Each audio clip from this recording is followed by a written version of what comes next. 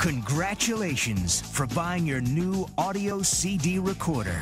The latest innovation from Philips, the company that invented CD technology. In 5 minutes, you'll learn how easy it is to make your own CDs. Check out this CD. I made it just for us, and I filled it with all our favorite tunes. On a CD? Mm-hmm. How did you manage that? Magic? Not exactly. I had a little help from Philips. Philips? You know, that cool electronics company that makes the flat TV that we saw the other day. I remember right where we were. Oh, I love this song. Philips invented cassettes and CD technology, and now they've made CD recorders. And with just a push of a few buttons, it's so easy to make your own CDs. And Philips has done a super job of making it compatible. Okay, so I sound like techno geek on my romantic night out. What can I say? You know what? Philips is a cool company. And you gotta admit, I've made a great impression with that Love Song CD. And now I'll show you how you can make your own CDs in no time. Step 1. You gotta have the right blank CDs. Don't grab the ones for the computer. Make sure you buy the kind for consumer use that says digital audio. Hey, if you don't see digital audio on the label, you'll be scratching your head later because you know what? The CD's not gonna work. That bears repeating.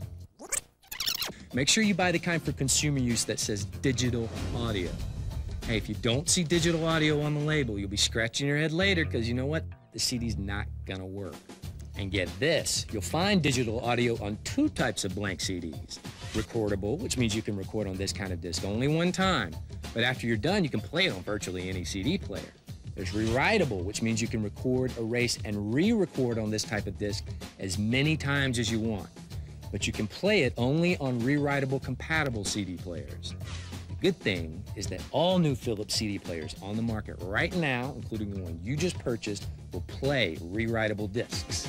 Okay, you've got the right supplies, so let's get down to business. But keep in mind, I'm just gonna fill you in on the basics. I mean, there's a lot you can do with your new Philips audio CD recorder, and rather than go into that now, you might just want to take a peek at your owner's manual after you're done watching this tape. Oh, one more thing.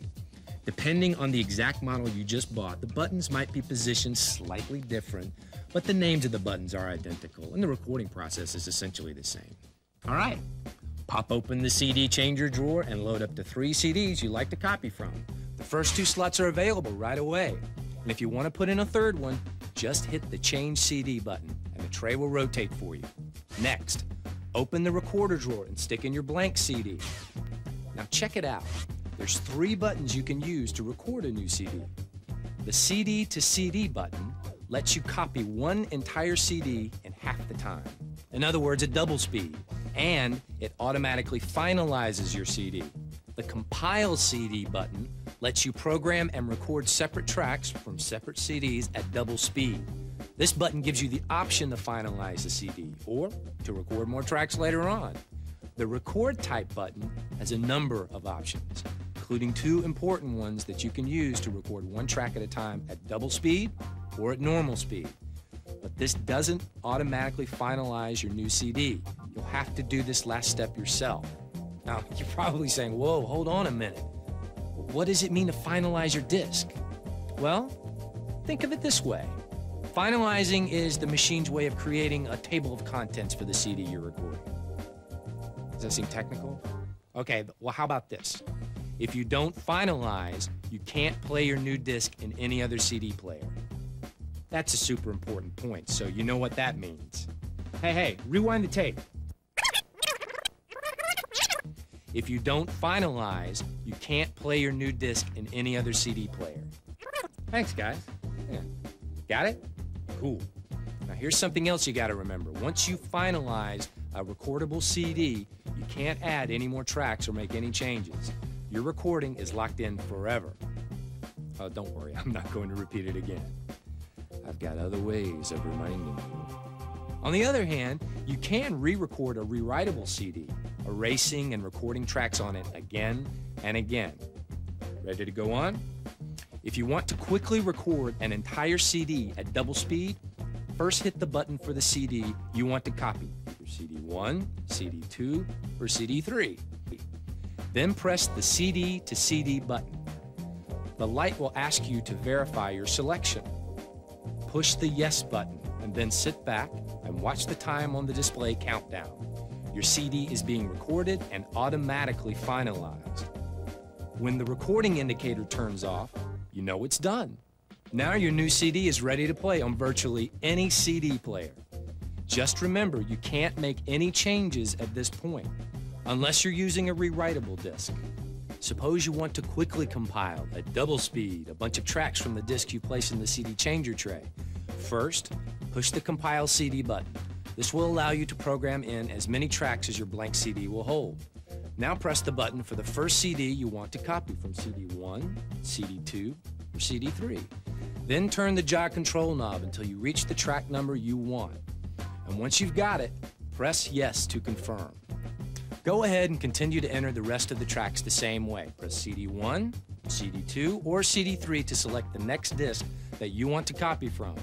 Rotate the jog control knob to locate your track, then press Yes.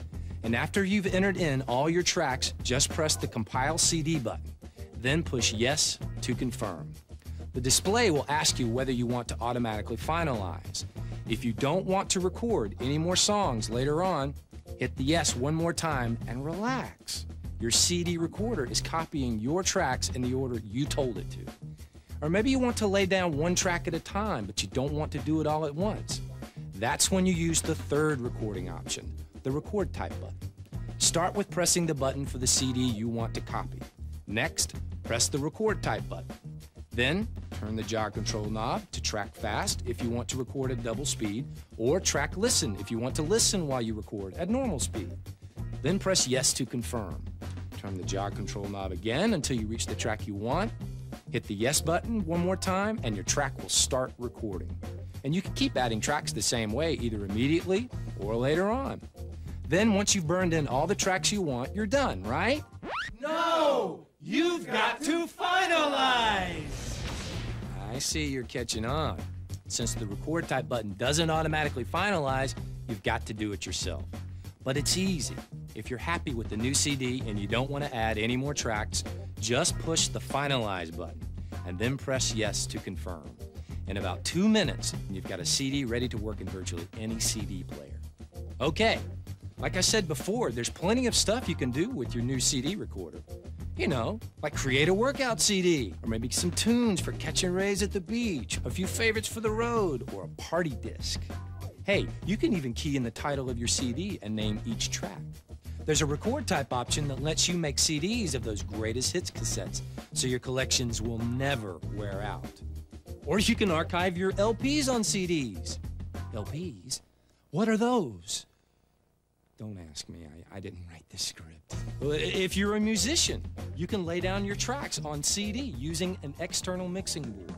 Wait, I got one.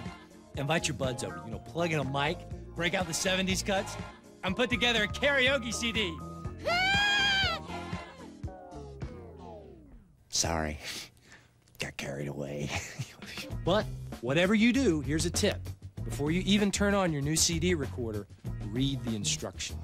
Since you're dealing with the latest technology, you might want to make sure you don't miss some tiny step that'll trip you up. Okay, a quick review.